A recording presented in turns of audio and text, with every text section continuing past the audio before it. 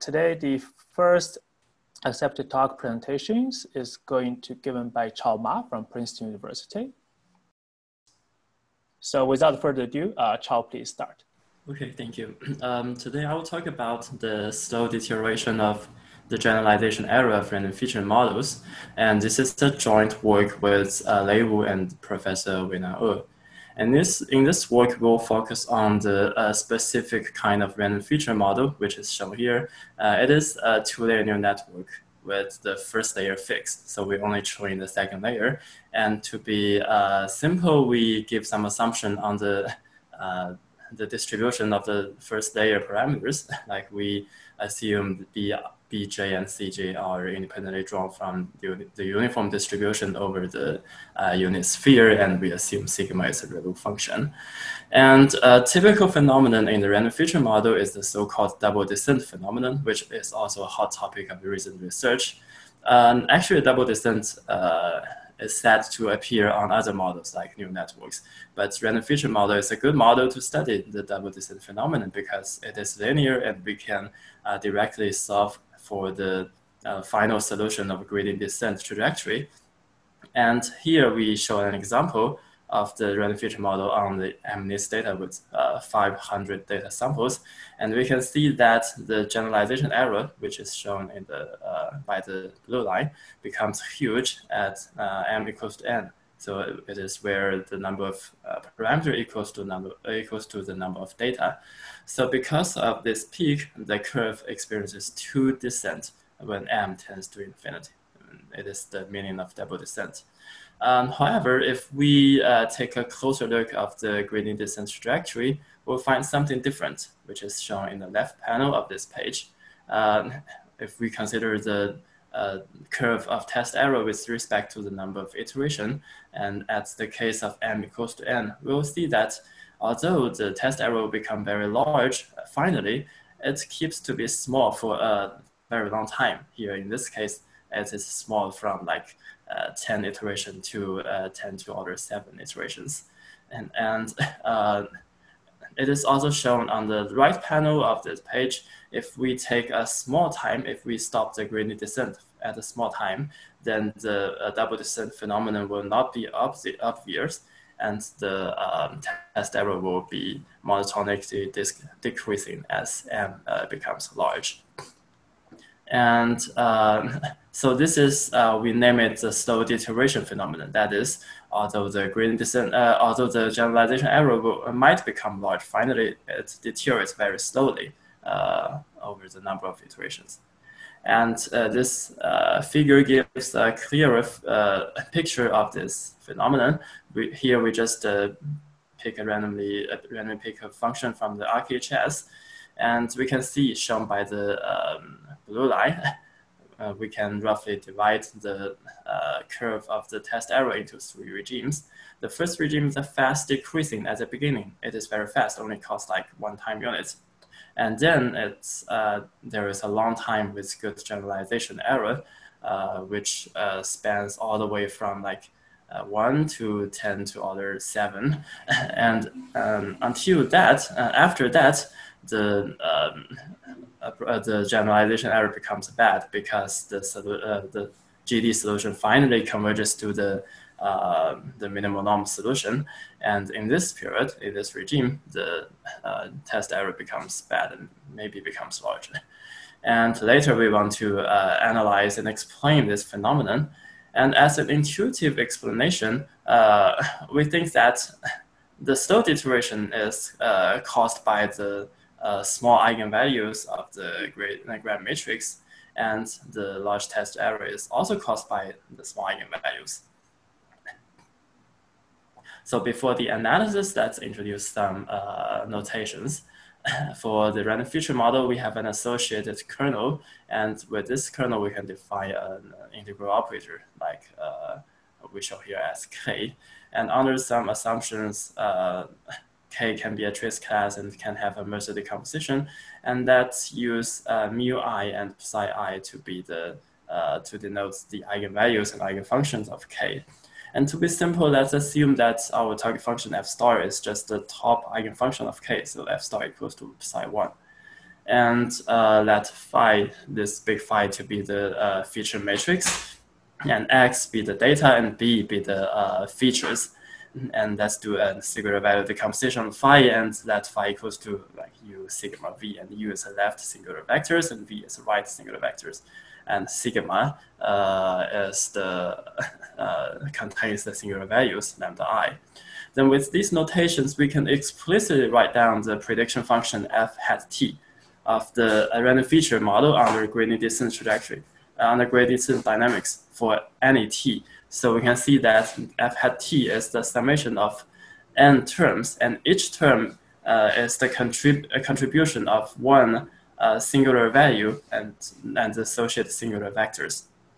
And we can see that the singular value, which is also the square root of the eigenvalue of the grand matrix, influence this term in two ways.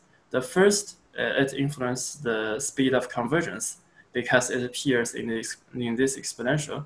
So for smaller lambda I, the convergence will be slower.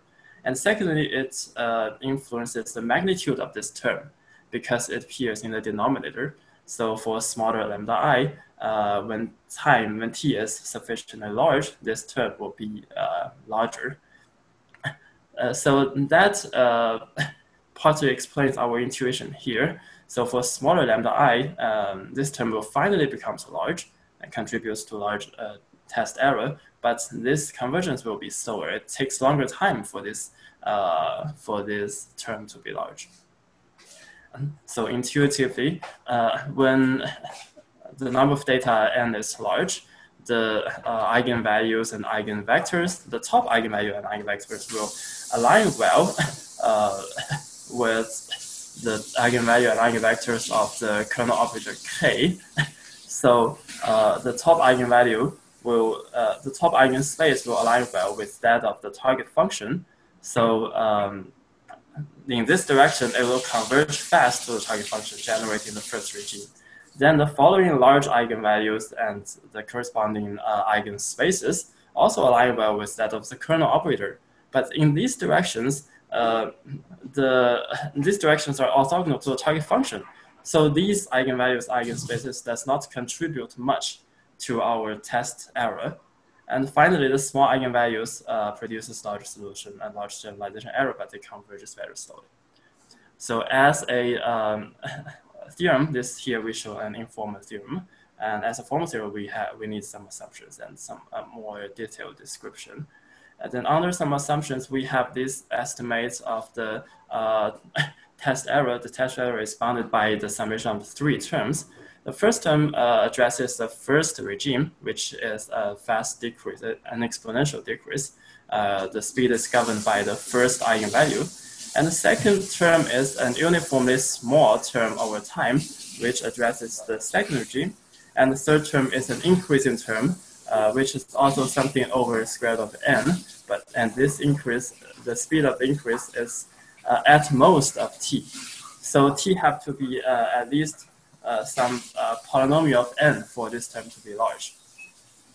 And the bound in this theorem depends on the spectrum of the grand matrix. To make it more explicit, let's consider a corollary in which we assume the lambda k hat decays in a rate no less than 1 over square root of k. So that means there exists a constant such that lambda k hat is bounded by this. This is a quite weak assumption because anyway, we need the summation of lambda k hat squared to be bounded. So so it have to decay in some rate. Under this assumption, there exists constant C1, C2, which may depend on lambda 1 hat, that satisfies that the test error is bounded by C1 over square root of n for t from C2 log n to C2 n to order 1 over 4. So that means the length of the second regime is at least in the order of n to order 1 over 4. Okay, as an implication of this result on numerical analysis, let's consider the Runx phenomenon. The Runx phenomenon appears when we do high-order polynomial interpolation on this function, and we will see that our interpolant will have very large approximation error at the edge of the interval from -1 to 1. However, if we consider the same high-order polynomial interpolation, but we do not directly solve the coefficients, instead we run a gradient flow, then we will see that the Runge's phenomenon will not appear for a very long time, as shown in the left panel. It has a good approximation at t equals to 2 times 10 to the order 10. But it finally becomes bad, and the Runge's phenomenon appears at time 2 to 10 order 20. And if we take a look at the curve of the test error, as shown in the right panel, we will still see the slow deterioration phenomenon. Okay, finally, as a summary, in this work, we describe and analyze the slow deterioration phenomenon. Both the double descent phenomenon and the slow deterioration are connected with small eigenvalues of a gradient matrix. Hence, we show that a large generalization error emerges very slowly. And secondly, this phenomenon shows there's a long period of time in the training process during which the generalization error is small. So stopping in this period does not require delicate stopping criteria, and the double descent is not something that needs to be worried too much in practice. Thank you. That is my presentation today. So for Chao's talk, there was a question that how can we know during the training actually which phase it is currently at? Oh yeah, I have just answered that question by typing. My idea is that we actually don't know exactly which regime it is in, but since we have showed that the second regime is very long, so that means as long as we get a small training error and we stop at any reasonable time, then we will get a good testing error. So as long as we do not wait for a super long time until the solution goes close to the minimum norm solution and the generalization error deteriorates. I think it's more open-ended. Like, can you discuss more the role of initialization in your results? So maybe you can take turns to say something about it. You mean for me or for Franca? You take turns. So Chao can start first. Okay, so in our study, we may consider zero initialization. You know that for a random feature model, if you run gradient descent from zero initialization, you finally converge to the minimum normal solution. That's a very clear result. And